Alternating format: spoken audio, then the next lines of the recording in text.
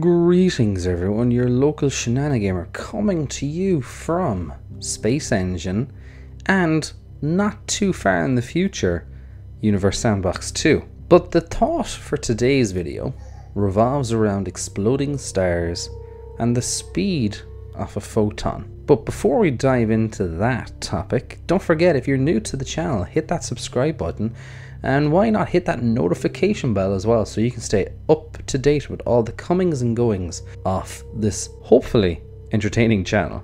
So anyway, let's go back to exploding stars, shall we? Now, the thought crossed my mind, and I've seen it pop up in comments across a number of videos about what if our sun exploded. And I'm a big fan of the phrase, nothing's impossible, but can be highly improbable, and it's highly improbable that our sun will explode. But if it did, when would we know about it? And when I mean we, I'm talking about you and I, the average Joe out there. There's a whole army of very intelligent scientists with a fleet of amazingly technical equipment monitoring the sun. But if you were to look up at the sun, when would you and I know if the sun exploded? And just to kind of throw some facts at you, the sun is one astronomical unit away from the Earth, which is about 149.6 million kilometers. And a photon of light leaving the sun would take around 8 minutes and 20 seconds to reach the Earth. But before we dive into some other thoughts, I want to just drop this, in my mind, beautiful thought as well. If you glimpse the sun, hopefully through protected eyewear, just remember this fact, that you're looking at a photon of light that took 8 minutes and 20 seconds to travel across the emptiness of space from the sun.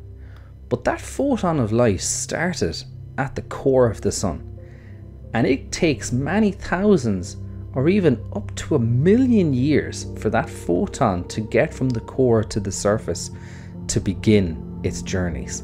How cool is that, to imagine a photon of light goes through that epic journey? So let's see this within a simulation.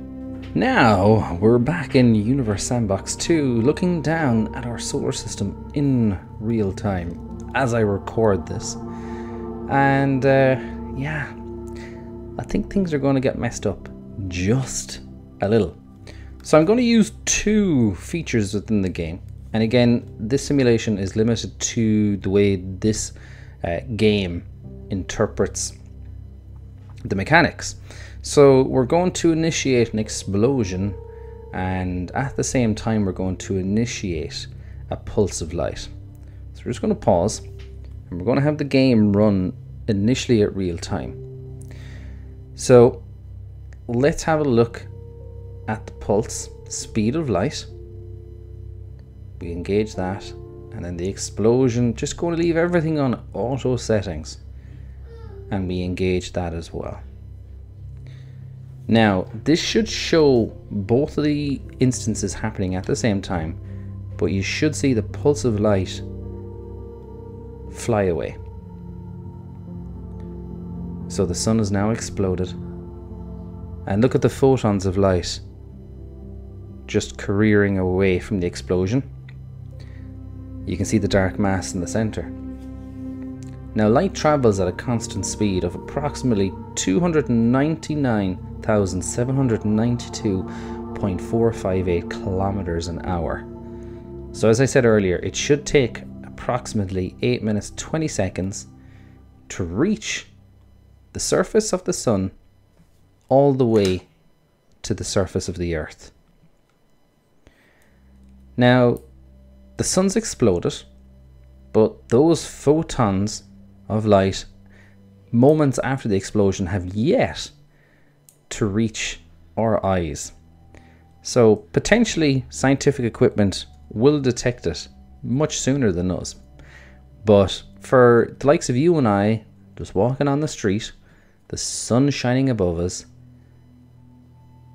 the sun is still there, when in fact it has actually exploded.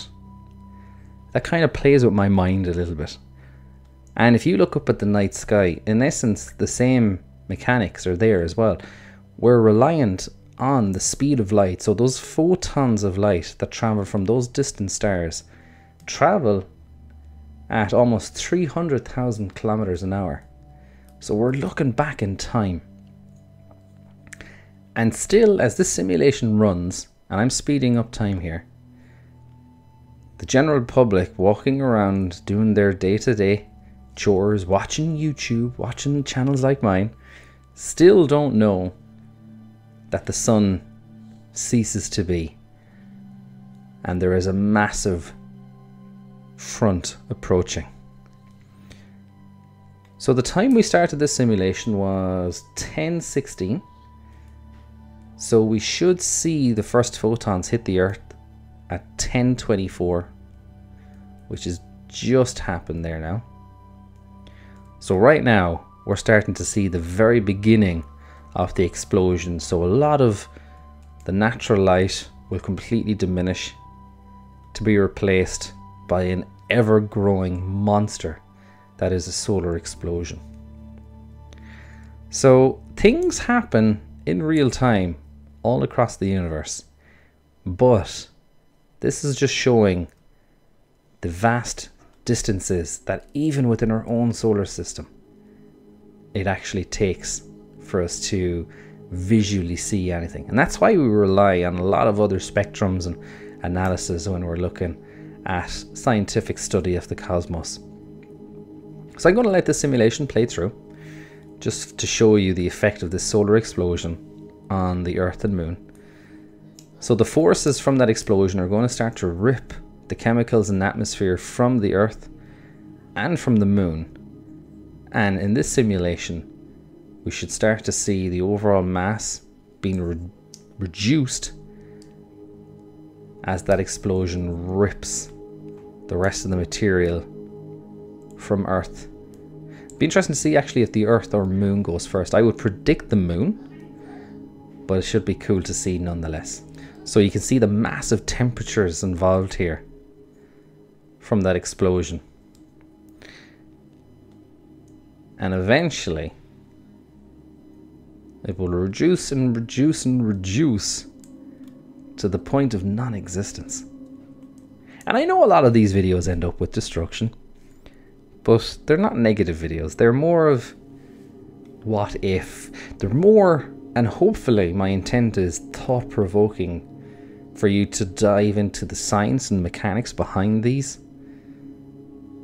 and to spark your interest to look at other phenomena that happens above us every single day, with hundreds of millions and billions of stars above us.